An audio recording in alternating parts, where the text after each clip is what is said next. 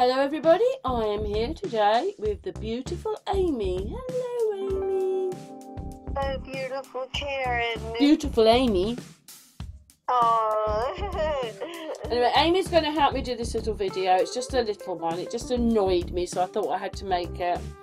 I don't know if people realise when they look at the Keir Starmer video that they can see that there are messages there, but you can't see them. So what do you have to do, Amy? Oh, click on newest, and then you'll be able to see them. I'm not saying there's millions of messages, but the people who put the messages have all, except for Amy, have all been cut off. Yes.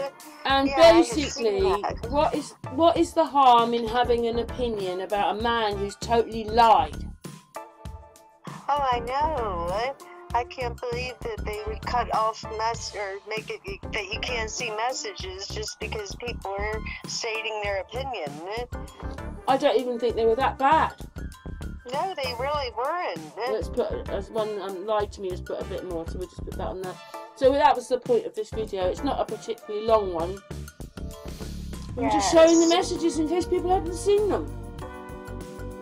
Yeah, because when I saw the video, I saw it was like 10 comments, but you couldn't see any of them. No. But then when you click newest, then you can see them. Yeah, it's a bit annoying, that is, when that happens, but it is. I don't even think they're that bad. But what if, so basically, they don't care about lie to me, they don't care about logical observations, and they don't care about united within one. These are the people whose messages have been cut off. YouTube doesn't care. It's terrible. Well, it is, isn't it? Yes. It's just a comment. Right, people should be able to say whatever they feel. Okay, maybe logical observations, because he said what and beep beep. Maybe that one's a little bit much. Maybe that one needs to be changed. But the other two, there's nothing wrong with them, because there's a swear word in that one. But I just think it's incredible. Right. It's all taking away the fact that this man totally lied and needs to go to prison or something. No, he needs to go on one of the fake rockets. Yeah. Can we send him up in a rocket? He gets first pole position with the astronauts. Yes. And he's saying, oh look, they have to wear thermal clothes. And that's disgusting, he's going. And within a few weeks, he's cut their allowance. Oh, I know, it's unbelievable. Well, Trump will be doing the same. Oh, yes. There he is, working at McDonald's. When actually, he's a WWF fighter and he likes punching people.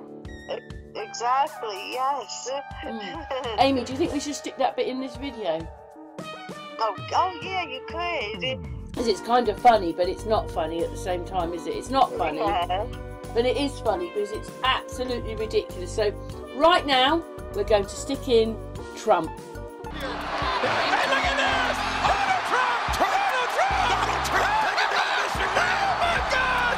The hostile takeover of Donald Trump on Vince McMahon has happened at WrestleMania 23. I didn't think he would do it. I just was suggesting it with Donald Trump.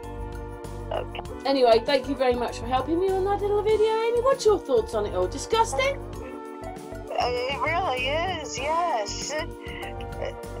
Come on, the immigrants, we'll give you everything you want. But you who live here, we don't.